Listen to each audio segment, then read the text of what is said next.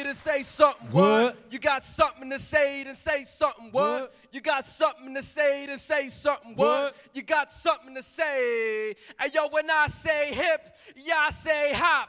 Hip, hop, hip, hop. When I say TEDx, y'all say DU, TEDx, DU, TEDx, DU. When I say peace, y'all say love, peace, love, peace, love. When I say knowledge, y'all say it's power, knowledge is power, knowledge is power. Make some noise for yourselves for coming out here tonight. Hello, everybody. My name is Jose Guerrero, a.k.a. Jose, and this is my partner in crime, Eli Lynch, a.k.a. the #1 youth MC rated in the whole world. Give it up for him one more time. Come on. Now, we are here to talk a little bit about what we do. Me and Eli are both spoken word / slam poets, whatever you guys would like to call us. And basically what we do is we work with a few organizations like Minor Disturbance, Arts for Mashes, Flowbots, and we go around and we teach poetry workshops to youth in the inner city, in communities and everywhere, basically around the state. And we give them the gift of poetry. We teach them how to write poetry, to express themselves in a way that they've never even thought about before. So we go around and we teach kids, like I said, we teach them how to write poetry. So if you guys are interested, or if you guys have ever considered writing a slam poem, if you guys look in your goodies bag, there is a little notebook in there, yes. And there's a page for us. And if you guys can see that there is an I am poem, an I am format. And that's the first poem I ever wrote was actually triggered by one of those. And it's not that you have to write a poem like that. It's just that that's something that can get you started and plant a seed in your head.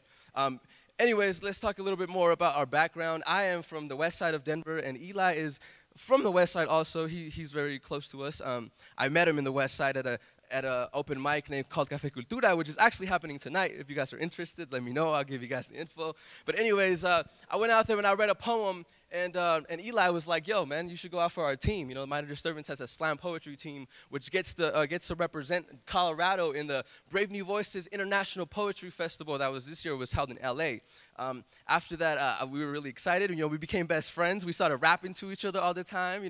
Both of us are really influenced by hip-hop. Therefore, after that, we just clicked off, and afterwards, we finally made the team and started, we collaborated and came in on this piece that was really powerful and really a strong political statement. And afterwards, we got to share our poem on final stage on HBO in front of the whole world, the whole world.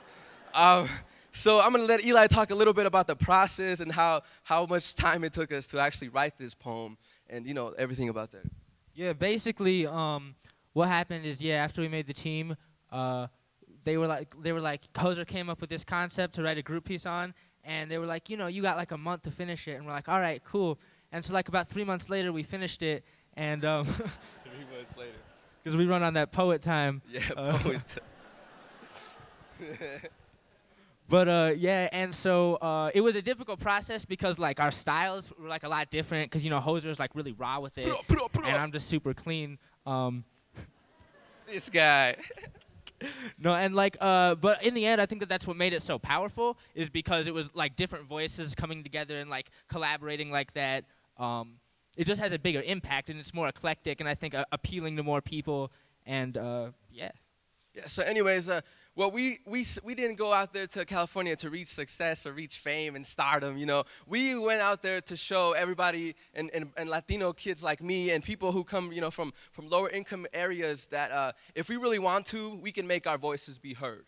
If we really want to, there's people out there that will listen, and if you put your mind into it, all of us can do it. If there's 2 kids from the west side that are on television spitting their poetry, then there's no reason why any of you guys out there can do it. There's no reason why you guys can't do it. So keep that in mind. Yeah, because straight up, like it started, we're just like at these little coffee houses downtown reading for like 10 people, and then the next thing you know, like we get to talk to the whole world. So HBO.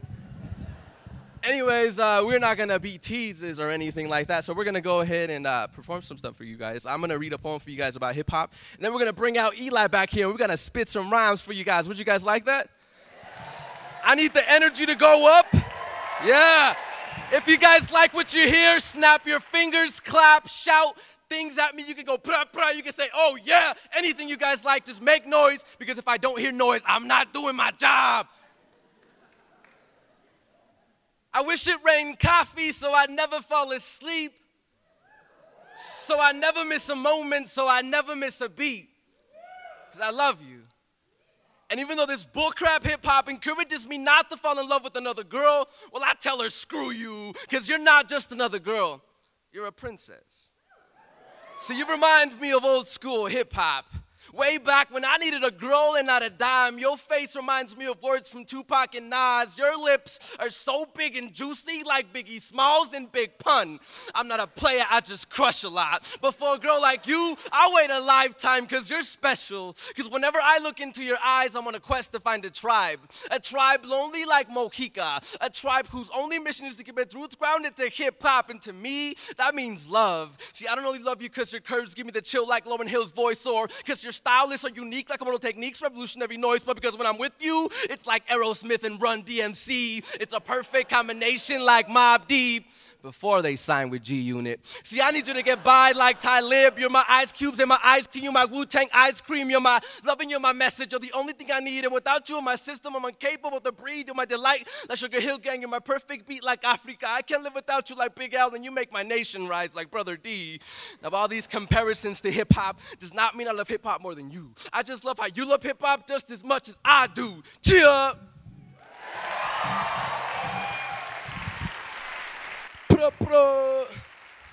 Y'all cue the music. Where the music at? Acapella? We about to switch things up for you guys. I want everybody in the crowd to clap. Shout out to Bubba Fly for the beat. Come together like a quote from the Beatles. Let's form flocks and source the sky like the Eagles. Let's make our words sharp like needles. So if they try ignoring us, our words will pierce their evil. And like Knievel, our stunts can be lethal. But I risk my life for my dead and my people. Yo pa mi hijo, se la dedico. Esta canción suena desde Denver, Puerto Rico. Que se oigan gritos y bailen rico. Eso es azúcar que Celia Cruz dijo. Feel the rhythm through your body and your pores. Let's stop fighting terrorism, let's fight being poor. Let's cure the wounds of those who are sore. Let's imitate the lions and let's roar for justice and so much more. Cause you deserve the world. I grab the globe in my hand and it twirled. And maybe that's why we confuse.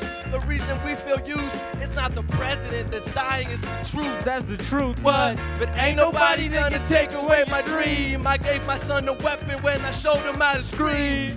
And ain't nobody that can take away your voice. Express yourself. Make some noise. Prah, prah, one more time. Ain't nobody that can take away your dream. I gave my son a weapon when I showed him how to scream. But in my dreams, it was never about getting cream. It seems to me that in the scene there's bigger things than limousines, and there's a chance that I could make a lot of loot if I spit like every industry prostitute. Or when I hop in the booth, I could drop the truth and make up some dope rhymes like Dr. Seuss. Cause in reality, that's what I'd rather do than try to perpetrate a fake ass attitude. Because if I had a penny for every time I let the devil tempt me, then my pockets would be heavy from the envy, and I bet the brass and bennies would stop acting so unfriendly, and I could feed my belly, but I would still be empty. Or if I had a nickel left from every single cigarette I sucked into my soul until the ember and the filter met, I would probably still regret messing with the kiss of death when I'm reminiscing life with just a couple minutes left. But if I had a dream of saying what I mean and meaning what I say and never traded it for cream, I'll be living every hour like I'm singing in the shower. And if they tell me quiet down, I'll sing it even louder. Yo, ain't nobody gonna take away my dream. I gave my son a weapon when I showed him how to scream. What? And ain't nobody gonna take away your voice. Express yourself. Make some noise. Bruh, you got something to say something. What? You got something to say something. What? You got something to say something. What? You got something